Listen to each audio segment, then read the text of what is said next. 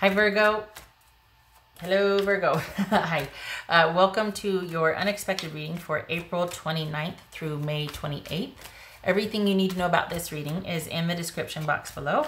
And for the recommend a reader shout outs, I have two, Hustler Jones Tarot and Water Baby Tarot, and I will leave their links in the description box below. Check them out, show them some love if you get a chance. If you would like to recommend someone, check out the community post on that. All right, Virgo. All right, Virgo. Strength. So perhaps you are asking yourself, are things balanced? Are things harmonious? Is this solid? Are we on solid footing? Perhaps this is about having to be patient and wait for things to evolve over time. Could be realizing that you're in a really good place and things are just good and solid and wondering what your next move is going to be. Knight of Wands, Knight of Swords. Okay. Oh boy. Perhaps not. Well, I mean, it could be, but we've got the Seven of Wands, the Knight of Swords, and the King of Pentacles here. So you could be, as far as people, this could be Leo, this could be Virgo, this could be Aquarius.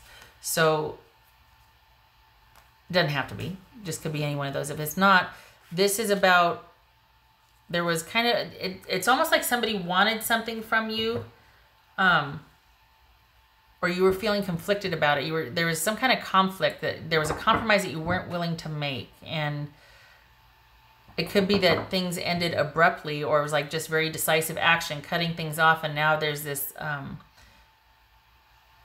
it's all about building security or reestablishing security or getting to safety, feeling safe, feeling secure, feeling like you're back on solid footing after this ending. Eight of Pentacles, the Magician, the Wheel of Fortune, and the Queen of Cups. All right, who is Virgo dealing with here? Virgo dealing with?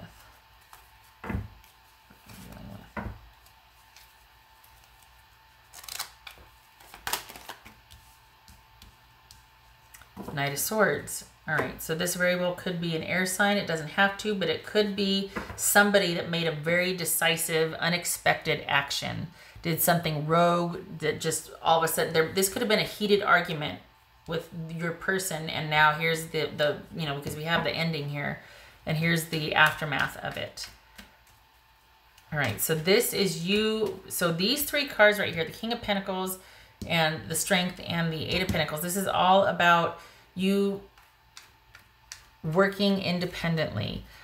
Perhaps there's been a break and someone's going to kind of go into that whole self-help, I don't want to say it like that. I don't want to say self-help mode, but no, you know what I mean? Like that reflection afterwards where you go, well, what the heck just happened? Especially if it's unexpected like that, you're kind of like, okay, I'm just going to kind of keep to myself. I'm going to do the dailies that ground me, like work and, you know, exercise and things like that. But I'm very much independently unto myself. And I want to figure out things on my own right now. And the things that I do help me mentally. Like, you know, if you go for a run, if you go work out, it's helping you process this situation emotionally. What's this Eight of Pentacles about? What's this Eight of Pentacles? Maybe somebody was wanting you to, yeah, there's the Moon card. Maybe somebody was wanting you to compromise or give up something, and you're like, no, I have to, because both the Strength and the Seven of Wands are about strength, obviously strength, but coming from an advantage as well. And so this is, perhaps it was like, you know what, I need to cut things off now before it gets out of hand because I have to attend to my security or what makes me feel secure. And this in the relationship is not it. Or it was just a business decision. Like, you know what, we've gone as far as we can go. I have to concentrate on work and my career. And somebody might have wanted more of you than that. And the reason why I say that is because it looks like you're really involved, wanting to kind of keep to yourself and just, and work on your work. I don't know what that means. Work on your work. I get working on yourself. I get going to therapy or talking to friends, trying to work this out. I get doing your 9 to 5, but I don't know what working on the work. Do you have a side project? It looks like you're mentally trying to process. Happy hands equals happy mind, right? And it looks like it's all about trying to figure out, were you deceived? Was there, instead of it being a solid, strong offer, which is what you're trying to get back to solid footing. It's like, was there deception? Was I just kidding myself? Was I deluding myself? Maybe this is an epiphany to that. Like, what the heck just happened? Wait, what was really going on? Was there deception here? What's this Knight of Swords about? Virgo, what's this Knight of Swords about? So, okay, epiphanies abound. Perhaps this looks like it was an argument, a heated argument where it called into question everything, basically. Like, all of a sudden now you're having doubts. Like, was there deception? Was I deceived? Was I just deluding myself? And it looks like maybe this argument was kind of a clearing of the air and a kind of illuminating everything that was not said or spoken, or whatever you were conflicted about, or whatever the ongoing conflict was. Maybe this argument, in an attempt to clear the air, maybe it actually ended things unexpectedly so. But because this is the Yes card, this is things working out, problem resolution, conflict resolution, problem solving, that sort of thing. But it doesn't always mean that we'll stay together. It could be like, whoa, we cleared the air on that one. Everything that I had questions about was indeed illuminated, but we're no longer together. Ouch. All right, what's this Magician about? What's this Magician about? This looks like work again. What's this Magician about?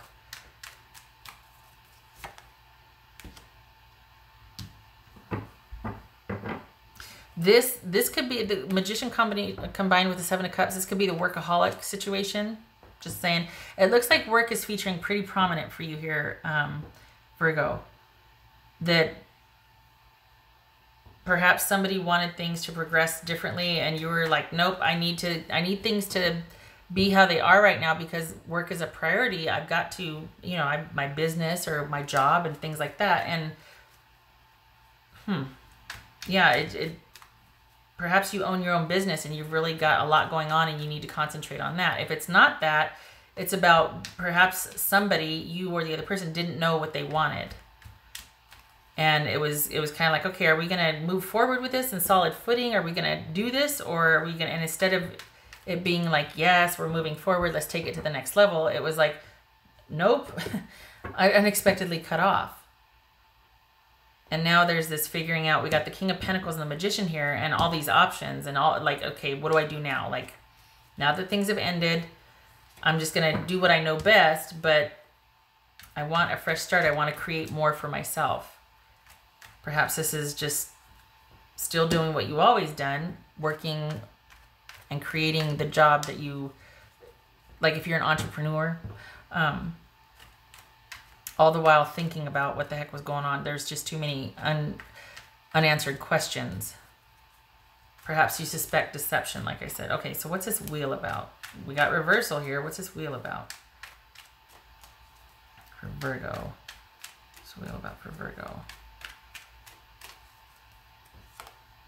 I feel like I just said Gemini. Why did I feel like I just said Gemini? That's in, okay, right. So for this is reversal here. So perhaps the unexpected issue here coming in hot is this offer that instead of it being about clearing the air and talking about how we're going to go forward, it was kind of illuminated that somebody's priorities are elsewhere. And instead of it being an offer, things actually, instead of it being an offer like, okay, well, let's just see what happens. It either didn't work out or this is coming. Two things. This right here was all about an unexpected offer or an offer that came in that this sort of talking about it escalated and it actually ended things. Or because we got the World and the Wheel of Fortune here, both are about endings. This is the whole book, the book being closed. This is a chapter in a book being finished. So this is reversal. So perhaps this is about things ending, and then all of a sudden out of nowhere comes this unexpected offer. And it's like, you know what? I don't know what's going to happen. I just want you in my life. I have no plans. I don't need that assurity for the future anymore from you, but I do want to be in your life. And I know that I love you. And I'm up for anything. I'm up for surprises. But I realized after this ending that I don't want to be without you.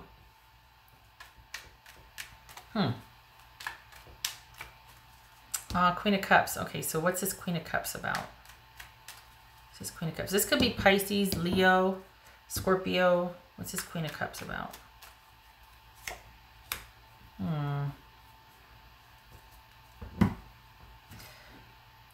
If I'm honest, Virgo, this feels like somebody comes to you, like there's been this struggle, this fight. You guys weren't on solid ground. It was about the future. Perhaps there was an offer or wanting to talk about the future and it ended with a breakup instead.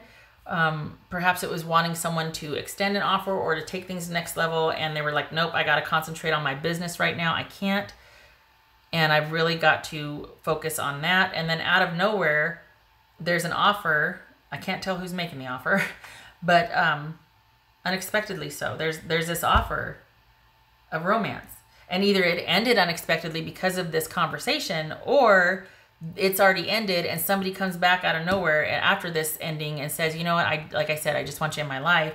And because of that, this is saying one of two things. Either be aware that it might take some time to process this breakup and this ending, Virgo, or it could be that there's something about grieving together over the heartache.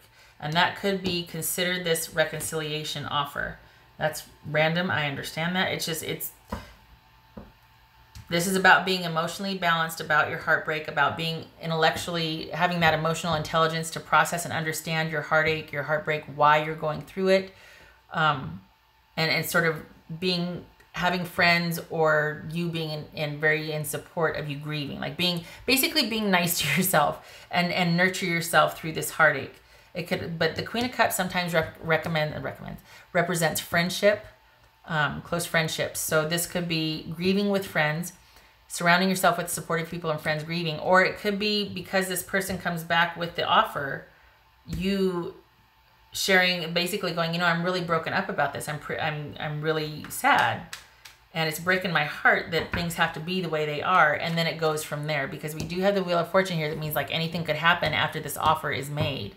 So it could be that the first start of handling this for you, Virgo, is sharing how you feel with that person that comes back in. Some of you are going to want to punch me in the throat for saying that, because you're like, oh no, I've been through enough. But there's an element of being emotionally intelligent about your grief and your heartache and your sorrow right now, and having others be in a supportive capacity to that. So friends, family, talking to somebody that could help you through this, maybe a counselor, but it feels like it has to do with this person coming back in and opening up their feelings, especially since it's unexpected, coming back in and telling you how they feel. And that kind of gives you, like, you kind of reciprocate and kind of go, yeah, I'm really upset about this also. What's this world about for Virgo? What's this world about for Virgo? What's this world about for Virgo? Okay, there's been an ending. Good gracious. This is world about for Virgo. Boobies. Just saying. Not being able to move on. Okay. So this is all about you quite possibly keeping to yourself and kind of working through your emotions while you're heavily involved in your business or your work. You know, just coming off of this conversation or this situation where, and it feels like this is like round and round we go, because it's almost like, you know, it had all the potential to work out, but it got cut off so quickly. And, you know, here we have resolution, but it certainly wasn't about the two of you resolving things together. It looked like it ended things. And then out of nowhere, here comes this offer wanting to reverse the ending. And perhaps this is either you or the other person being very conflicted about what to do. Do I concentrate on love, my romantic relationships, or do I really concentrate on my work and my business that I'm trying to grow and have thrive and all that? And the answer would be yes, right? Because if you're with the right person, perhaps both can happen. There's that argument. Perhaps somebody just feels more comfortable creating alone right now and then coming back at a later time when everything's set into place for them. Either way, this is about the unknown. This is about reversal, but this is also is a good omen for the future. So if this person is making this offer, it could very well be that they have figured out, somebody has figured out, whoever's making the offer, and this is general, so that a lot of times I get the energies reversed, but whoever comes back in, if they haven't yet, they will, for this offer, their priorities have shifted because they don't know what's going to happen for the future.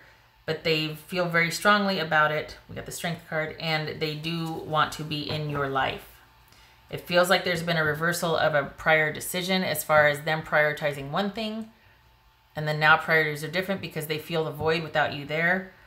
And it's like, you know, I don't know what's going to happen, but I do know that I don't want to lose you. And that in turn allows you to open up to them emotionally also and discuss how you feel. All right, 2 cards for Virgo, please. Confirmation for Virgo. Lenormand, 2 cards, please.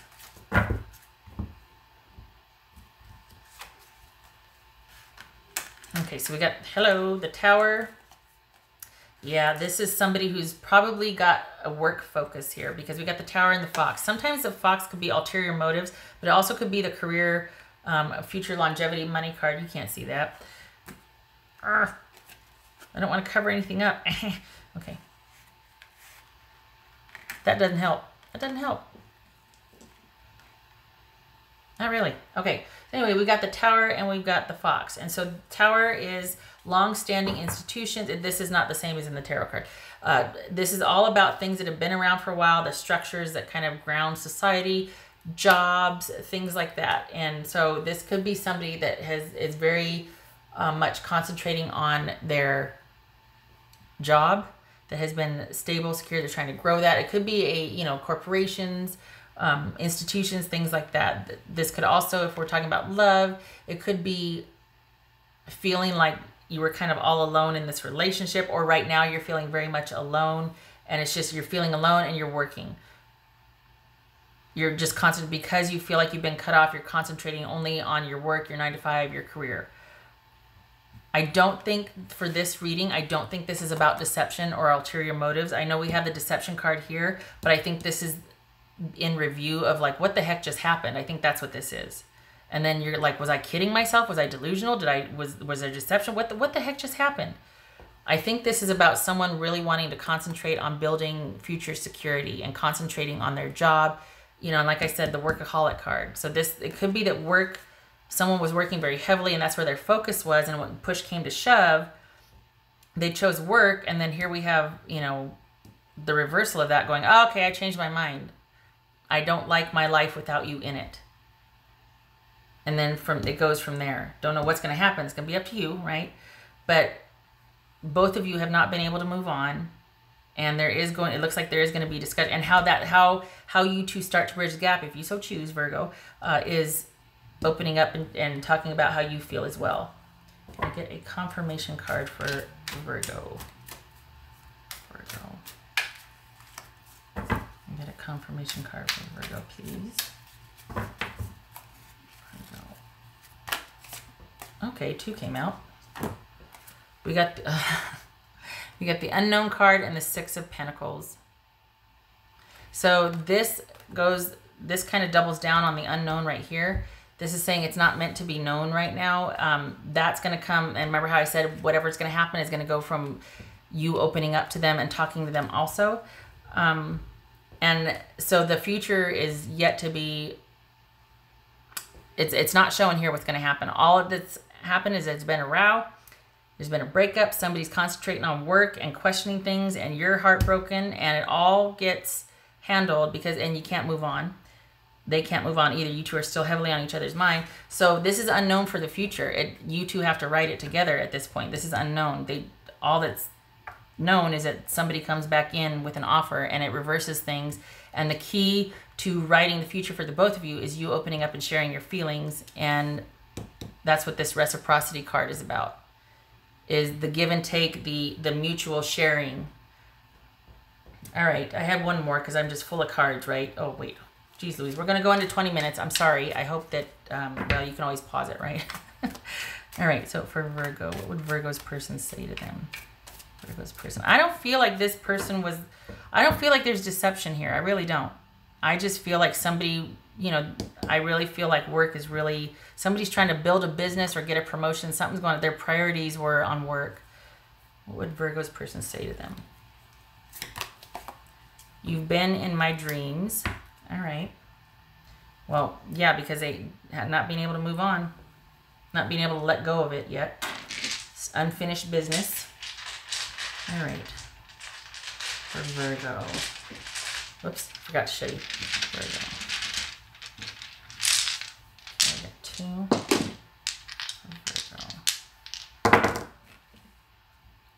Wait, that was like that? Okay, so I always turn it clockwise, so there we go.